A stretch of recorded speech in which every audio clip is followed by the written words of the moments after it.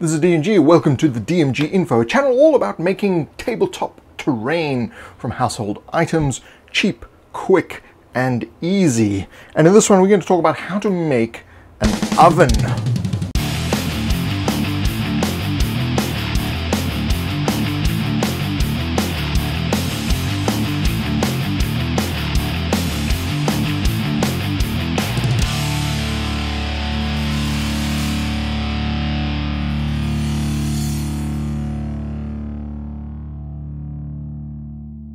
It's the weekend again, so it's a DMG crafting video, and you're going to need a piece of cardstock, a toilet roll, and a ping pong ball. Right, let's put that aside. Wait. Stay.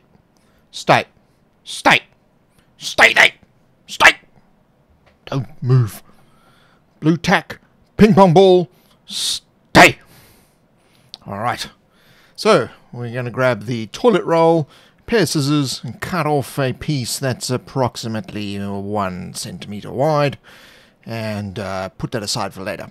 And so you'll have this sort of band of cardboard. So just bend it back into shape, get some hot glue, run it around the outside edge, and then put it onto the cardstock. Make sure the shape is still round. And then just put that aside. Well, we grab the ping pong ball and get rid of the blue tack.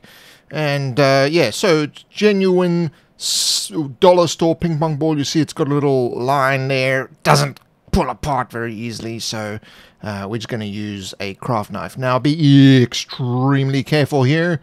Do not stab yourself. Try to cut away. You'll see it goes in. It's such a very cheap ping pong ball. It goes in. It's extremely soft. So, yeah, this is the kind that you want. You don't want to spend like $20 on a ping pong ball. You want to spend $1 on like 10. That's the kind we're looking for. And you're just going to slice along that line that you saw. You may get a problem like this, but don't throw it away. Do not throw it away. We're going to use it in the next video. Yes, the next video. So now this is a little bit jagged, this edge. So we're going to just use a pair of scissors and kind of slice off the jaggedy bits, or the protruding pieces, or the little bits that shouldn't be there, the mini bits, and you should then get a somewhat flat, round face of the ping pong ball. Then you're going to grab a texter and a black marker and draw where the opening is going to be. So it's a little bit fidgety there. Oh, put some eyes, a smile. Hello. Yeah, put some personality in your terrain. Pair of scissors and just then cut along that line in order to cut this little piece out. So that's the opening for the oven. It's very pizza oven-y-ish, but so what? It's an oven, isn't it? Live with it. It's nice and easy, lemon squeezy. So that's how things go. So there you go, a nice little oven shape.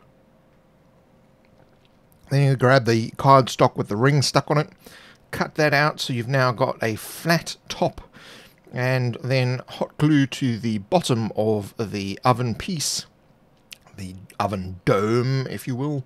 Hot glue on there and stick that down onto the flat top of this cardboard ring. So that was a little bit fidgety on the side there, but okay, everything's fine. Don't look, I'll just fix that later. All right. Fixed with editing. So there we go. That is the oven shape. But of course, we're not finished here. We do need to add a chimney. So we're going to grab another like 2 3/8 of a centimeter. Well, like, I don't know. Just eyeball it. You know, there's too many measuring things in the world to worry about this kind of stuff. So just roll it up a little bit, cut it so that you've got something that's approximately 1 centimeter in diameter. Make sure the edges are straight and it's not a little bit warped, so you can clip off there.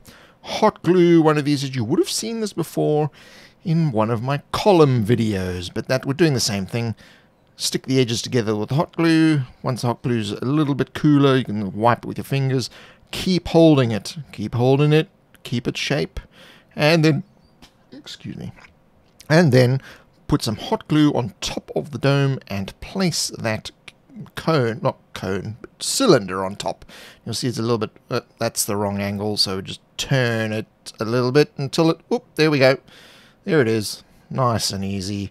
a nice big chimney coming out of the top of the oven dome. So there it is, an oven. So we're just going to have to paint that up. Now, of course, what's really good with airbrushes is that you can get into all the fine little areas in the terrain like this. I'm going to do a DMG lab video on airbrushes. As you know, in the past few videos I have been experimenting with them, so expect that to come out very soon. So now grab a flat edged brush.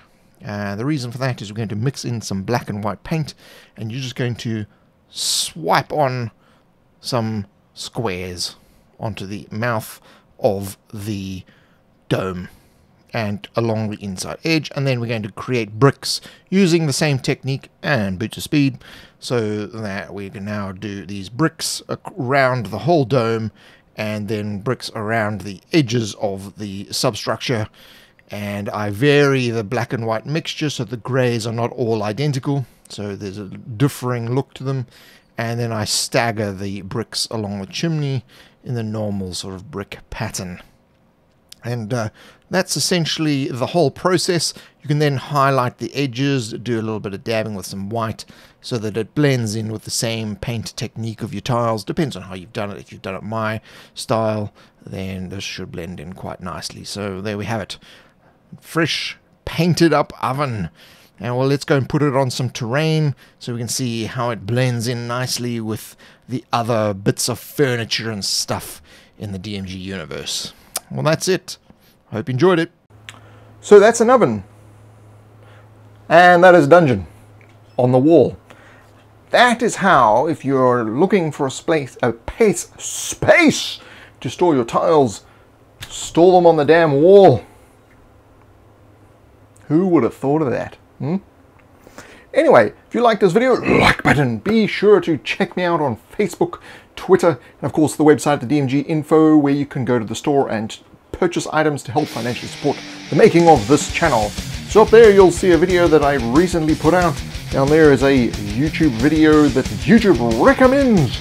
And of course, up here you can subscribe, and down at the bottom there you can of course check out my other channels and stay within the DMG universe. I urge you to press one of those. Click, tap, throw the remote at the TV,